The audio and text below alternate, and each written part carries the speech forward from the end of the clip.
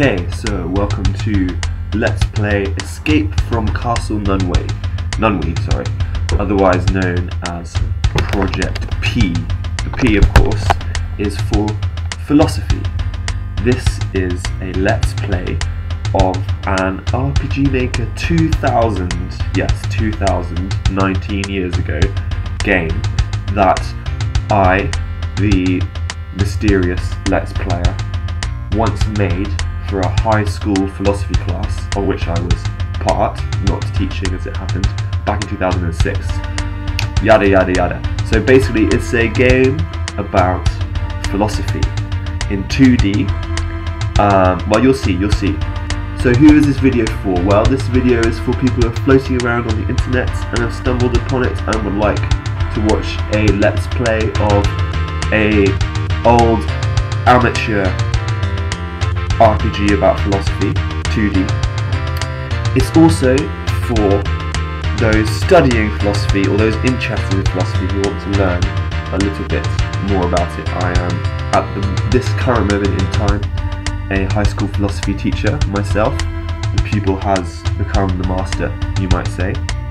And I am going to be talking various nonsense and hopefully some sense about philosophy as we go through. There's a small chance it could also be useful for anyone sitting the UK AQA Philosophy A-level exam, which I was doing when I made this once upon a time. So I might say some things which are relevant for that, so hey, that could be an excuse to watch YouTube instead of doing your homework. No, pretend I didn't say that. Right, let's just get on with this, okay. Oh, by the way, one more thing, sorry, before I jump on. So, this game features lots of my favourite songs, or at least my favourite songs when I made it at the age of 17, 18. However, for the internet version, which I'm playing, which is also the safe version with swear words edited out, to get it online I had to cut out all the original MP3 music and find MIDIs, so downgraded musical versions of all of the songs. So most of them are the songs but in MIDI form, where I could find them, in other words they're MIDI replacements. So this actually is Dead Souls by Joy Division, my favourite band of all time. Bonus points if you knew that, but in MIDI form of course. Okay, that was a way too long introduction, as is typical of me. Let's jump in. Our options are go, that would say low if there are any save files, and no. So I'm going to go with go. Here we go. So attention, all characters in this game are the original creation of the author. Any resemblance they may bear to real life people is completely coincidental, something like that. I stole that from South Park, obviously, didn't I? And this song, bonus points if you recognise, it's Obstacle 1 by Interpol. Welcome to Escape from Castle Nunwi, a cool game where you walk around and fight and other stuff like that. It is essential that you play this game with sound. Oh yeah, I've already told you this, sorry. As it incorporates some of the maker's favourite songs in MIDI form. Before you start, you must answer some preliminary questions, I assume, yes, which will determine how you play. Just answer truthfully, as it will make the game more fun for you to play. Playing as Desmond, which for some reason was my name for Descartes, will give you a slightly easier ride. If you want the game to be slightly easier first time around, make sure that you choose a priori, which means from before, as your preferred type of knowledge. The controls are the arrow keys for movement and navigating menus, Z for confirm / action, and X for cancel or menu. You don't need to do that, you're not playing it, I'm playing it. If you have any problems, please refer to the readme file in the main folder. You can save at any time outside of battle by accessing the main menu and choosing save. Well, duh, it is wise to do so regularly. Please note that due to time constraints, only a very select group of characters feature in this game, and that these characters are only caricatures based on very shallow and cursory knowledge. That's how my philosophy teacher used to refer to us in my knowledge. And in one case, a bizarre random fact from the Encyclopedia Britannica. Yes, which is that Descartes had a fetish for cross-eyed women. Might as well give it away now. Sorry, spoilers. Right, which do you prefer, a posteriori or a priori knowledge? As you know, philosophers, a posteriori is knowledge from experience, a priori is knowledge from before experience. So, yeah, after experience, before experience. This is the a posteriori is the knowledge that comes from the senses, the experiential world, from having sense experiences. A priori, for those who believe in it, which actually is most philosophers according to a relatively recent survey, knowledge such as knowledge of maths, knowledge of what is true by definition, knowledge of logic. You don't need to experience these things in the world in order to know that they are true. There's your first bit of the original. There you go. Let's go a priori. Desmond Descartes. Actually, René Descartes. Who knows? There's a few of 17-year-old. Do you believe in God? I'm going to go with yes, because as it happens, I do. I'm a Christian, as I like to tell my students. Was Achilles truly the greatest Greek hero in existence? Well, this is our first in-joke, unfortunately. Oh no, my daughter's waking up, which might interrupt this let's play. No, she's gone back to sleep. Okay, I am doing this while I'm on duty with my daughter. So hold on. Okay, she's gone back to sleep. Good. She may interrupt us at some point. Let's say no, because that would irritate my friend Julian, who I made this with once upon a time. Was Wagner a genius? The famous German composer. Well, it definitely needed a genius. Language is the key. Not to everything. Do you like Nirvana? Mr. Unwin? Yeah, so Nunwi is a bad anagram for Unwin. This was originally made for my philosophy teacher, the great Mr. Unwin. He wants option 2 for more dialogue, interesting dialogue, so do that. Is Colin Shields cool? Another in-joke, son of Professor Christopher Shields. At one time Oxford University, might still be there, one of my friends from school days. So it's kind of mean to say anything but indubitably, what a lovely word. Infinity would be a finite number, that's a stupid thing to say. This music is good, yes, because it's good. At last.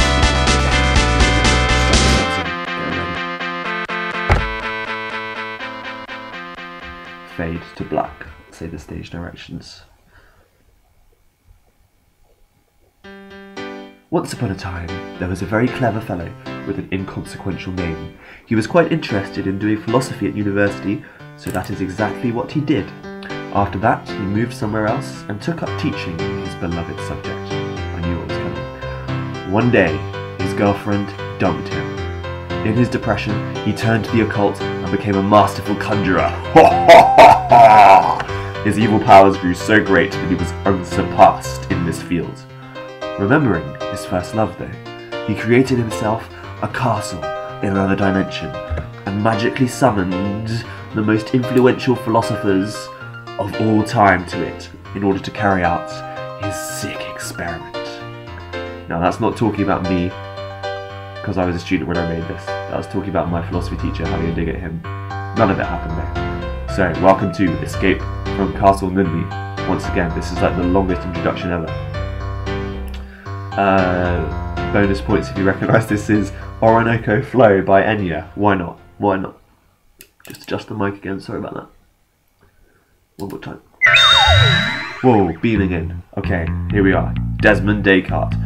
Where am I? I'm not even going to try and attempt a French accent. Where am I? I did it. I attempted it once. How did I get here? No, fool! That's the wrong way! What? Where did that voice come from? You gained control of Desmond. Good, it hasn't bugged. It's so embarrassing when I do this with students and it bugs at the first point of movement and then you have to redo the whole thing. Okay, so I'm walking around in this place. Not a whole lot happening. Each tree is exactly the same. Can't go up here. That's great game design, isn't it? What does this say? Castle Nunwi, one philosophy road, another dimension, AD1 4YT. Why that postcode? Nobody knows. Does the statue do anything? Oh, this one's called Truth. That's pretentious. Secret code? What? Okay. I actually do know the secret code, but if you want to do this cheat code, then you need to play the game for yourself. Or watch the LP to the end, I guess, and find the cheat code out for yourself. So you can do that. Whoops, leave it down there. Let's leave that. Incorrect. The skeleton. How creepy and ominous. You found the contradiction fallacy, effective versus extreme skepticism. Nice. That will come in useful later. Can I go up here? I can get to the end of the screen. Also, great game design in the notes. Okay, let's go up here. Ooh, ugly old man said, "Hey you!" Runs down the line, jumps over. "Who are you?" "Who am I? Why, I am the great Socrates!" Socrates, hey? Wait a minute, I know you. You're that annoying Greek guy who flew around asking stupid questions. "I'm going to kill that playwright," says Socrates. That's a classic in-joke. What's the name of the playwright? Aristophanes, famously parodied Socrates. Hang on, aren't you supposed to be, well, dead? How would you define dead? Well, no, wait, I see what you're trying to do here. I'm not getting into one of those discussions. Your mate Plato will write a book that makes you look like an utter moron. Okay, let's do a bit of philosophical explanation now. So, we're starting as Descartes, playing as Descartes, who's the father of modern philosophy, kicking it off in about the 16th century. But really, philosophy has its roots in Greece, with the Greeks. You can tell that because it's a Greek word, philosophia, philosophy, love of wisdom. Originally came from Greek learning, Greek discussion about the deep questions of life and the finer things, although it encompassed all sorts of disciplines to begin with. And there were philosophers before Socrates, for sure, like the Sophists, Thales and Melitus, various other people, but they're called the pre-Socratics because Socrates is the most important early ancient philosopher, and just as Descartes kicked off modern philosophy, Socrates could be said to really epitomise and kick-started ancient Greek philosophy. He was the most important figure, easily. Except that is to say, along with Plato, because actually Socrates didn't write anything. He just talked to people, so we don't know as much as we could about the historical Socrates. We know what Plato gave us of him, and Plato wrote up some of Socrates, his teachers' discussions in philosophical dialogues, which are the kind of starting foundational point in serious philosophical study, such as Euthyphro, Meno, Theaetetus, others. There are others. So what you have here in 2D form is two of the utter giants of the history of philosophy facing off against one another. Actually, they're not going to battle, and their conversation is a bit trite, but hey, I was 17. I'll probably say that a lot during this Let's Play. Let's carry on. Very well, says Socrates. Do you really want me to tell you why we are here? Sock it to me. Don't you ever make that joke again. Sorry, désolé. Don't worry, nobody does wrong on purpose. You're just ignorant. Now, that's something Socrates taught you. You never do wrong knowingly, because if you knew it was wrong, you wouldn't do it. So, everyone does wrong by accident. It's not actually possible to do wrong in a way where you're truly morally responsible. That's the kind of weird, irritating thing he said. Now, says Socrates, if you want to know why you are here, you must first know where here is. You are in fact, dear Desmond, in another dimension that exists outside of conventional time and space. How is that possible? How did I get here? You're asking a lot of questions. I like that. Would you care to answer them? Well, if you must know, an evil conjurer has summoned your consciousness in the form of a self-projected psychic metaphor to his evil lair in another dimension, where he will battle you against other philosophers in order to see who is the greatest among you. Dramatic pause. I know you're a great philosopher and everything, Sophie, but you're taking the mick. I assure you, no Michael is being extracted from anywhere. Want proof? Yes, may we? Well, first of all, look around you. Look around you. Just look around you. That's a joke and reference to an old BBC comedy series called Look Around You, which was a parody science documentary that my A-level chemistry teacher used to let us watch at the end of term. Very niche, very niche.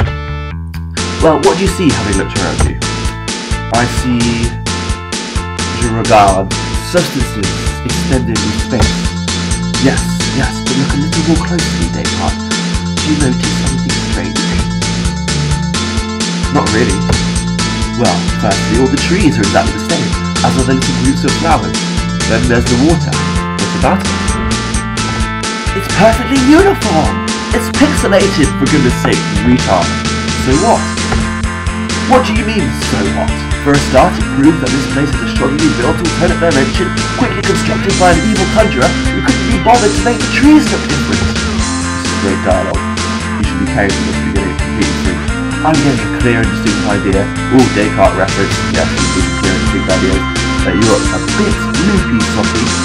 Now, I meant to say Sophie earlier, but that's the first time I said it. You want more proof? Well, if you think about it, we can't be anything other than psychic projections, as we're managing to talk to each other.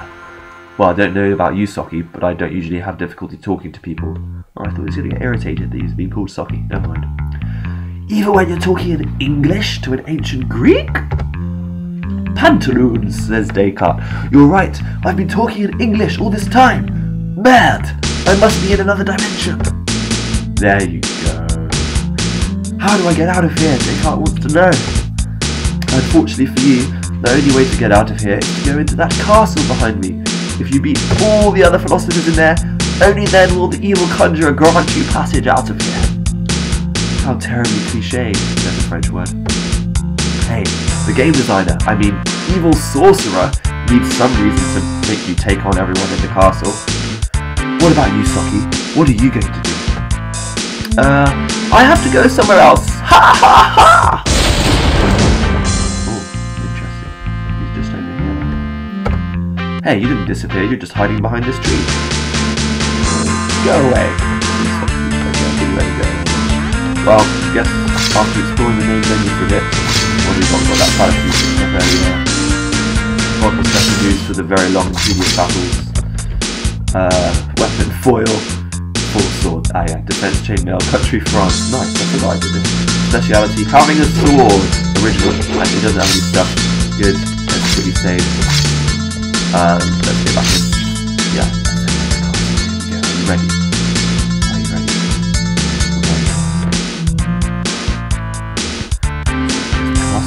It's a single corridor so far. Who's this? Oh yes, I remember who this is. You'll see. Which philosopher are you then? I am no philosopher. I am the evil demon of hyperbolic doubt, which is why my voice is shifting to become demonic. You must go through me to get into the castle. Ah, my arch nemesis. I have defeated you before and can do so again. Eat cogito, malicious beast. Evil demon told his ideas. Okay, so, more teaching. Descartes, when he embarks on his philosophical project in the 16th century, most famously in the book The Meditations, what he tries to do is to doubt. Shouldn't have had all that guacamole and tortilla chips. He tries to doubt everything he could possibly doubt in order to work out what is certain. And what's the point? Well, he's trying to investigate the contents of his mind, of his psyche, with serious philosophical scrutiny. This is the philosophical method. Well, one way of proceeding with it and applying it. And he's trying to work out what can he actually know for sure and the things he thinks he knows. He systematically goes about doubting everything that he can. There are 3 waves of doubt. He's starting off with doubting his senses, sometimes they deceive him. Then moving on to doubting whether he's actually awake or not. And sometimes he's dreaming and it seems like he's awake, but he's not. So maybe the external world isn't there. And then doubting even beyond that, the truth of mathematics, which seem to be the same in dreams.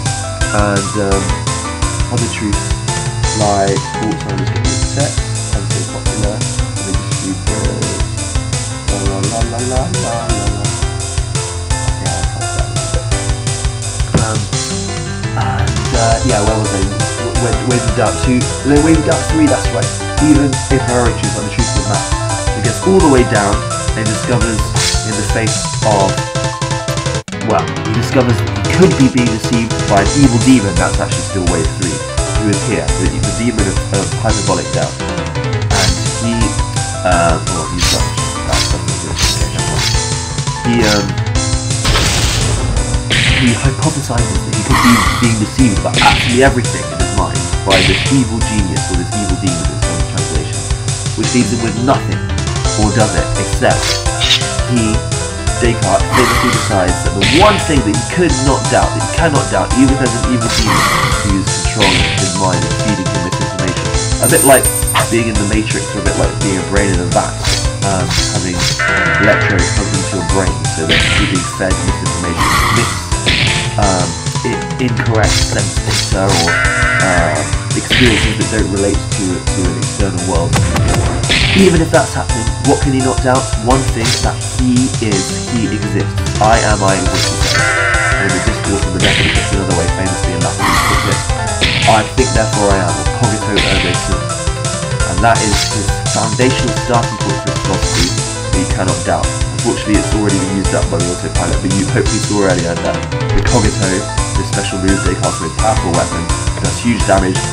That's the foundation from which he then tries to build up his philosophical project and tries to work out other things he can know based on that initial, sure starting point. Okay, that's Cartesian skepticism and how he starts his philosophical project. He's trying to destroy this thing. Might take a little while. These battles are unfortunately way too long. I really need to play this game or choose the battle because it's not strong for him. It gave me a chance to waffle. That was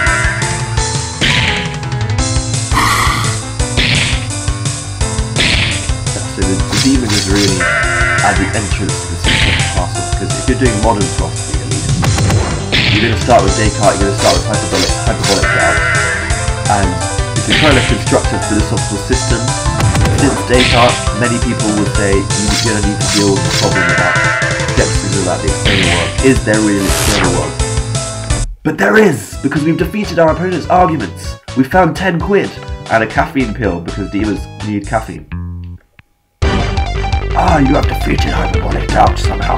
You may now enter the castle proper. I could have just walked around you, but hey, whatever's good. So, if you can establish that there is actually an external world, then you will be allowed into the castle of philosophy. That's the metaphor that's going on here. Wow, I'm so profound. Who's this? Hello there, do I have to defeat you too? No. Do I look like a philosopher to you? Well, you kind of do, in a suit and tie. Yes. Don't be foolish. I'm a chicken! What? No, I think you're a person. A very tall, very strange, and very stupid person, but still a person. Nonsense! What makes you think I'm not a chicken? Sorry, not all of these people should have posh British accents. That's just because it's my accent and the one I revert to most naturally, and I've got a cold, so I'll do my best. Nonsense! What makes you think I'm not a chicken? Well, first of all, chickens go cluck or quack, not squawk or quack. Then there's the whole suit and tie thing. Finally, you're talking to me. That's all very well, but it doesn't change the fact that I'm a chicken. Why not? Because I have a clear and distinct perception that I'm a chicken. Okay, teaching point. This is taking a dig at Descartes' clear and distinct ideas, which you've already seen earlier in the battle. Descartes trying to build up from his foundational starting point of being unable to doubt that he is and he exists, even if there's an evil demon feeding him lies, by resorting to what he calls clear and distinct ideas. Famously, the clear and distinct idea in his head, other than that he exists, that's clear and distinct for sure, is that he has an idea of God in his mind. And Descartes thinks that he can use this idea as sort of his second step to then go on to prove the other a priori things that we've talked to you before, their validity, or their sound, I suppose, and also to re-establish his belief in the reality of the external world. And this is known as a Cartesian circle. He's been criticised famously in philosophy for this by, well, people say that he uses his idea of God in his mind to validate his belief in the external world. However, that's not the circle at all. This is a very embarrassing moment, but it is quite late in the evening. What it is that he uses his idea of God to validate the legitimacy of his clear and distinct ideas. That's it. But his idea of God is itself a clear and distinct idea. So there's a certain dependency there. It's question begging, because he's using God to validate clear and distinct ideas, but clear and distinct ideas to validate God. That's the one, that's the monkey. Gosh, it's been a long day of teaching, and so I had a temporary brain fart on that. I apologise. If you watch this far, you probably don't care too much about that, because you're kind of aren't you? So you can have your money back for that one, but actually you're not paying anything. So let's carry on. How dare you blaspheme against my clear and distinct ideas? You are clearly mistaken, sir. I'm not a sir, I'm a chicken. And my name is Bob. Well, Bob, I challenge you to single combat. Nothing doing, I'm only a chicken. Why don't we team up instead? I suppose it couldn't hurt. Brilliant! Bring me some chicken feed and I'll join you. I know there's some hidden in this room somewhere. What? Why would there be? Hey, the author needed something to make this game last longer than 15 minutes. Pardon me? Did you just violate the suspension of disbelief? Suspension of disbelief? Come on! My name's Bob the Chicken, for goodness sake. There's no disbelief here, you know that this is all a conceit. I've broken the fourth wall so many times by now. Come back when you found my feet. Oh, and don't leave this part of the castle. I have a feeling the philosophers on the floor. That'd be quite difficult to tackle alone. Okay. Now some punishing rights. Right, so we're looking for chicken feet. Oh, we found a clue's armour. Find all sorts of things. We're looking for something. Oh, we found a clue's sword. Nice. What do these books say? Nothing. I should really make them so you can interact with books. Look out for that in version 2, which will probably never appear. They would have had cool titles like Beyond Good and Evil and Thus Spoke Zarathustra. Oh, his switch. Something fell somewhere in the room. You found the chicken. Oh, found it. Good. Oh yeah, why is this randomer here after a fairly lucid, sensible introduction with the evil demon and hyperbolic doubt? That's kind of related to philosophy. This unfortunately was just an in-joke. There was a kid in my class who said if Descartes had a clear and distinct idea that he was a chicken, or someone called Bob had that as a thought experiment, would that make them a chicken? That's kind of based on a fundamental misunderstanding of what Descartes is saying, even if you do accept the Cartesian circle style criticism. However, I threw him in anyway, so here's Bob the chicken. He's going to join us. Wow, you got my feet. I'll join you now. Bob became subsumed into your consciousness. Congratulations. Right, should we go left or right? I think it makes sense to go left first. My voice is getting out, so I'm going to take a break. Oh, let's just read this first. Okay, so listen up. My name is Captain Kirk, but you can call me Johannes de Silentio, or Judge Wilhelm, or A, or whatever crazy pretentious pseudonym I feel like using today. This is Kierkegaard. This room, like all good things, is a bit of a paradox. Basically, if you want to argue with me, then you have to pass a test first.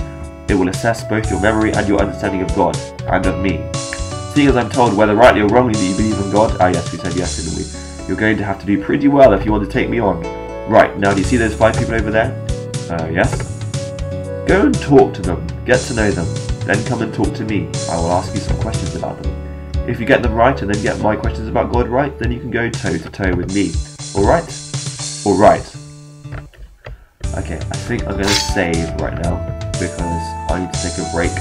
Might be 5 minutes, might be a few weeks, and come back to recording this later because my voice is getting on. But I hope you enjoyed part 1, Escape from Castle Nunwi. Let's play Escape from Castle Nunwi, episode 1. Like and subscribe, or whatever you meant to say. Comment. Drop me some comments if you'd like. Correct me about Cartesian circles, because it really is very late. And yeah, ciao for now.